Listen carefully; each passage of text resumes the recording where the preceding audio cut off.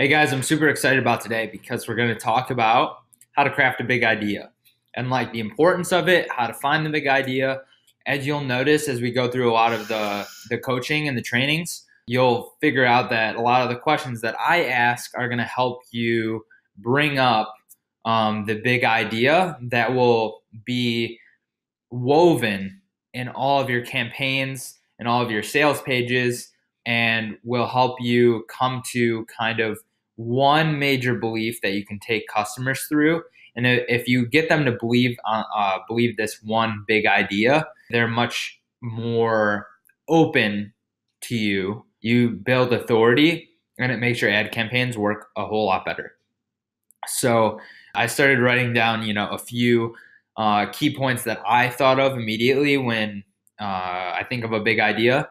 They always have to create like light bulb moments.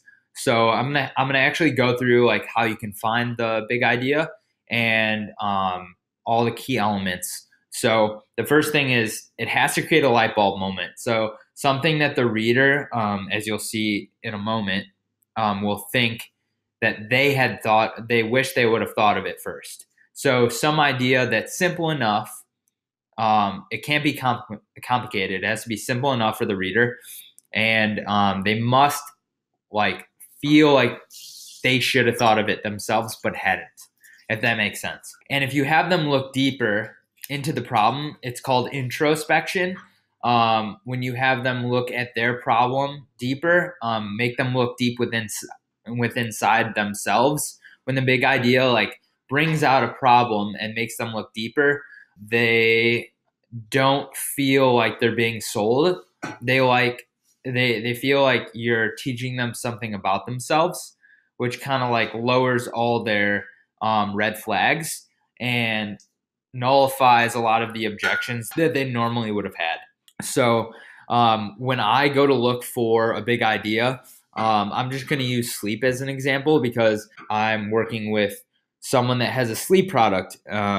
So if I'm looking for a big idea in the sleep market, we'll get into another video on market sophistication and all that. But based on all of those things, I start to look at different areas. So what questions people are asking based on sleep. And the first place I'll go to look is Quora. So Quora is a great resource because instead of like making up questions, you're actually going and looking for what people are asking. So what I would do when I create a big idea, I create a big idea Google Doc or like a page like this, and I start kind of writing down notes based on what I think may be a big idea. So I'll look through here and see if there's anything useful to find based on the big idea. Something that offers a new angle. If there's nothing, the next place I'll go is you'll have to Google search it, but it's actually this exact link. And it'll be this link right here. And it'll be Amazon bestsellers. You look for books and then you search in there. Let's say, for this one, I'll use sleep. You should generally have like 3 or 4 like keywords or buzzwords. Why we sleep. So this is a big one because some of the major questions. One of the biggest questions like people have is like why people sleep. Why do we actually need to sleep, right? So that's looking deeper within and trying to understand why we do something. It's introspection. So this whole book is based around that. And the places that I start looking for big ideas, and then you can go ahead and look in table of contents, which is also a big place for finding your big idea. See, this offers insight. So what can I connect sleep to? So I can connect sleep to the brain. So that's something that I would kind of write down. Like, all right, what can I search for in a more deeper fashion? So sleep and how it affects the brain. So this can be used as a big idea or a hook. So hook / big idea, big idea options or notes or research. Dreaming as overnight therapy. So that's really interesting. Dreaming to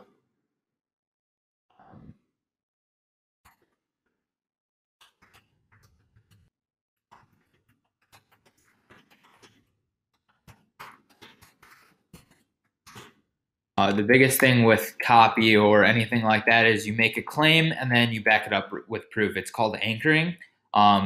It's probably the biggest or one of the biggest copy lessons I've ever learned is where you make a claim and then back it up. It's called anchoring. When you anchor anything, it changes sales copy to an argument or a discussion. And when you change it to a discussion, you're actually changing it to a discussion that you can track, and patterns in what they're thinking is something that you can track. So you can start to ask yourself, hey, like if I start to write this claim, what are the questions that they would have after I write this? Or if they're going to call BS, what are the objections to the statement that I just made that I have to answer? And then once you've answered all those, then you can anchor another claim, and that's kind of how you build a sales page. But in an ad, all you have to do is make one claim or offer one idea of curiosity and get the click onto your next page.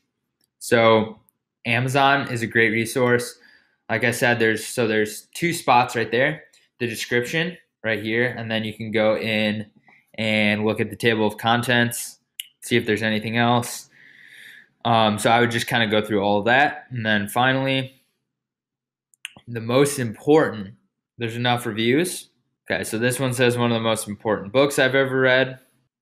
Like, here are facts that you can use in the copy. See, like what I would do is I would just buy the Kindle version of this book and then make sure that I like search this, and they'll cite studies, or I'll take this and then like look in Google Scholar to find actual studies based. So this is the difference between like health and if you're running an agency or business. A lot of the health stuff has to be backed up with evidence and studies.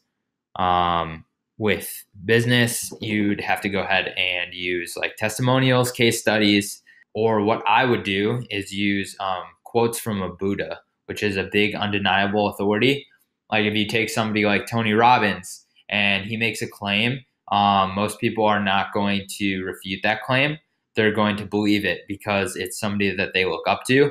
So you can actually anchor a lot of your claims with quoting a Buddha, which is something that I do quite often when you can't cite studies or anything like that. If I want to cite, Oprah or Dr. Oz or somebody that your audience looks up to, that's kind of the one of the easier ways to start a claim. So what do we have? So we have Quora, and then on Amazon, there are three places you look. So when you click on, when you go into Amazon bestsellers, go to books, put your, some of the keywords that you think are related to your audience, and then you find some of the bestsellers. You can do this for quite a bit until you kind of get your notes section built up, and then it'll kind of highlight itself for you, if that makes sense. And what you'll do is in the beginning, you start writing down topics, and then you can take this and Google search this topic, how dreaming can reduce stress. That's a whole hook or a big idea, right? Because if you're selling like how to dream more or how to get more quality dreams or how to reduce stress with dreaming, so that's like a very big idea. Like I actually think I just found one right there. You would have to then anchor it with either things that they've felt in the past, where or cite things where people have overcome sticking points in their life because they've had this transformational dream, which people think about a lot. So actually, I'm going to write that down. So transformational dream, where they have a aha moment, or when people feel. Now my brain's starting to go. So like deja vu from a dream. See, like people, that's like a wonder, right? So like if you can start like thinking of the wonders of why things happen, those are generally like a good big idea, right? So we have Quora, then we go to Amazon, and then you look at those three places, the description, you look in the table of contents, And then finally, you'll look in the reviews, and in the reviews, like they'll like some of the reviews, they'll actually be like notes almost of what the biggest takeaways they had were. And sometimes those big takeaways can become big ideas. I've found a lot of big ideas just from reading Amazon reviews, and it's amazing. Like you can look at both e-commerce products or books, and they both work. It's probably the best resource. And the interesting thing is, this was written by Mercola, if you know Dr. Mercola. So that's pretty good. So the next spot is Reddit. And instead of just like going on Reddit, you would go to Google. Here's like a little function that you can use that I'm sure many of you already know is cite and then Reddit, and then search sleep. And let's see what we come up with. So what I try to do is actually like find 3 subreddits related to my industry or related to the product or related to my offer, and I follow that. So generally what you do is you like find 3 subreddits, 3 authority blogs, 3 Amazon bestsellers. So I'll just start to write this down for you. So like I just do the rules of 3. Amazon bestsellers,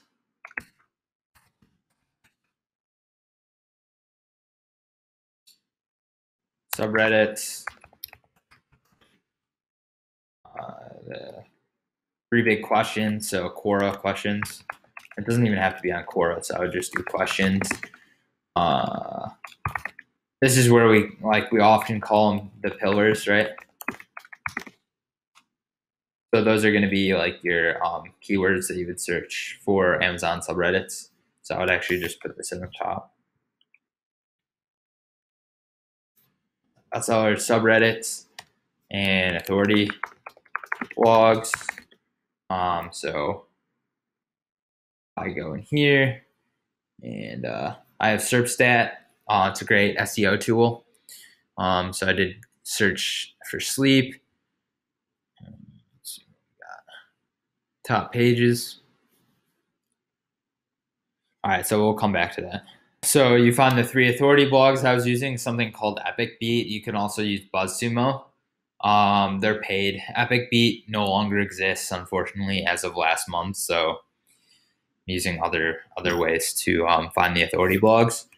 And just like overall authorities, where you can check Instagram search. So if I were to like search on Instagram, I'd find the authorities and see what they're posting. A lot of times, the social media content has a lot of big ideas that you can find. Another big thing that I look for is like the top 3 top shared blogs or news on topic. So like I'd find 3 of those. So these are some of the places that I find that. Alltop is great. So I've went to Alltop. These are just like the most popular sites and then the most popular things on those sites. And you can go and, do business.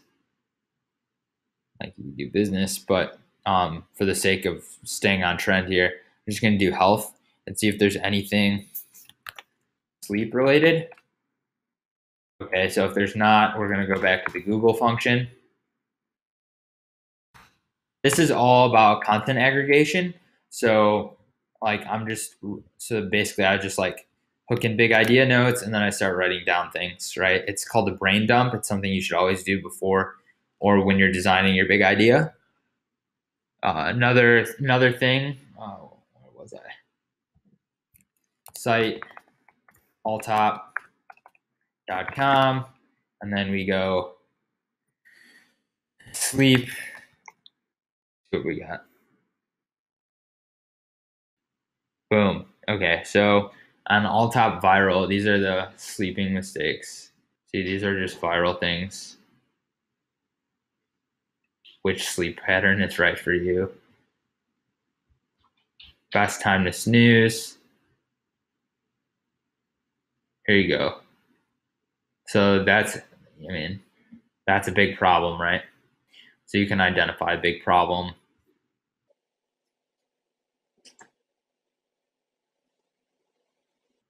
This would be something that it's like something that's like shocking.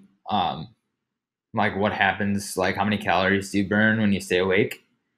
Uh,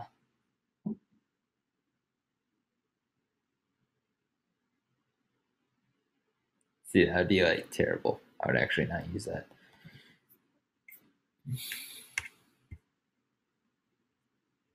So you'd go in here and you'd like look up your top sleep um,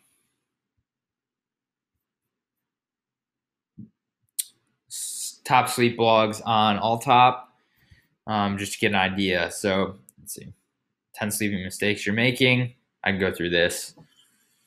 Wrong thing.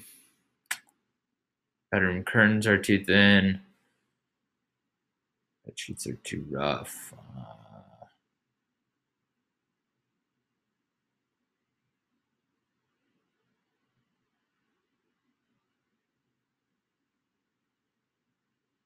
Here we go.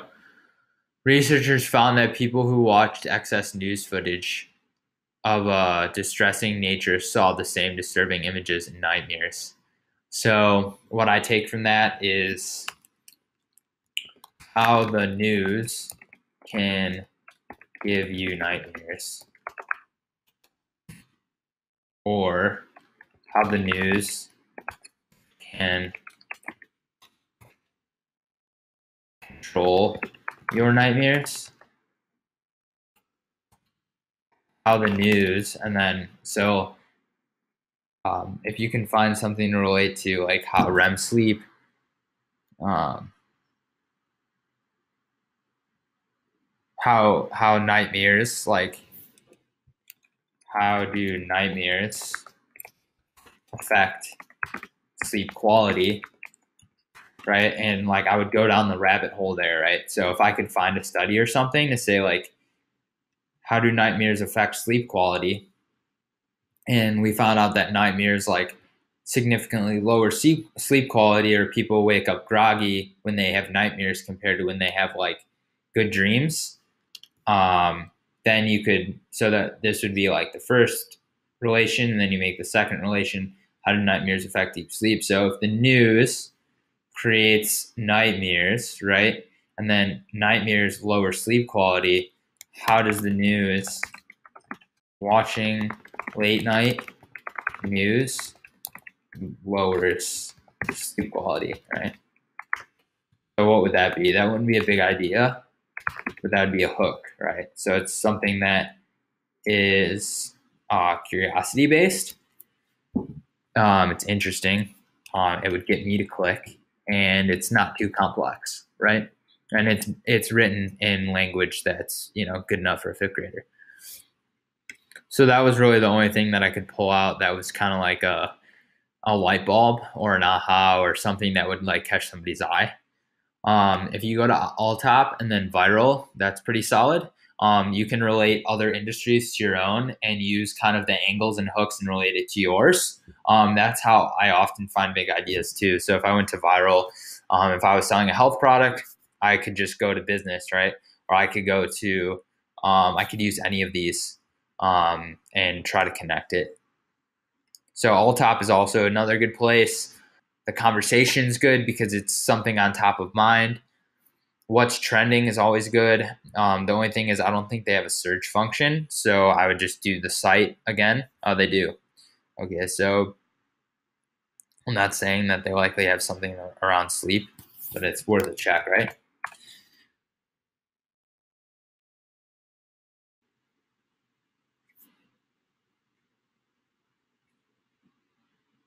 So this is not necessarily where you're going to find um, a big idea, but it's where you'll find like a hook or an angle for a Facebook ad. If that makes sense. How stuff works. It's kind of introspection. Do I have WAPA Y on here? I don't. Okay. So I'm going to add that on there. Wait, but why? Wait, but why? So when you create your big idea, you always work backwards. So what is the one transformation that you're promising to your audience? And then like, well, for this one, for example, it's proving that we're going to help them sleep better. So this is why I'm researching sleep. So if you're helping people get more clients online, or make more money online, or get more sales online with yada yada yada. If you are like an ad agency, like some of the top blogs that I would look at, Ad Leaks by Tim Bird. He still runs that. He doesn't run his agency Y anymore. That was bought out by these guys in San Diego. But he does this. So you can find, if you have a tool like this, you can find like their top blogs. But see, it started to pop up with the top sleep pages. So I have a ton of content now. So 331 sleep challenges, why it happens, and what to do. That's probably one of the best things I could look at. Nerd Fitness, are you making these mistakes with your sleep? Mother Mag sleep training. So this tool is probably one of the best that I've used to finding some of the most interesting content to use for big ideas. And I don't want to go through another topic right now, but you'll get the idea. SERPstats pretty awesome.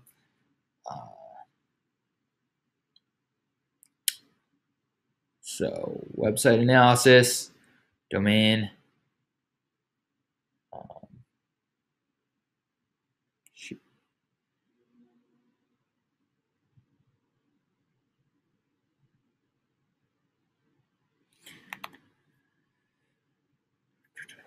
So I'll put the root domain in here. What I'm trying to do is find like some of the top content. Pages with highest visibility. Benefits using Facebook to grow your YouTube channel. So those are some of the concepts or ideas on how I would search my big idea. So some of the biggest things that I would search for. So questions are your pillars. You'll find that on Quora. Wait, but why? Wait, but why is great. So if I search sleep, I actually just like the Google function better than the search functions here. They'll just kind of give you a better overview.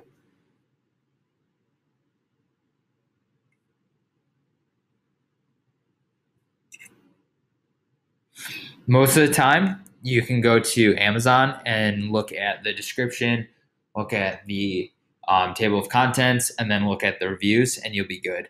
So I'm going to share this with you guys. Table contents, reviews, and description of 3 books. Those are kind of like, that's the biggest thing. Subreddit, I'd find 3 of those. And one related either to each of your 3 pillars, or you can get deeper into the problem. So like sleep might be one Reddit subreddit, and then you might do one deeper, like deep sleep or REM sleep, and then one like in that deeper realm, like insomnia or something like that, related to how your audience might refer to themselves as. And then you just want to write down like some of the authority blogs. And the biggest thing is, once you have all of this, what you're going to do is start taking a big brain dump and take notes to try to find your big idea. Hope that helps you guys.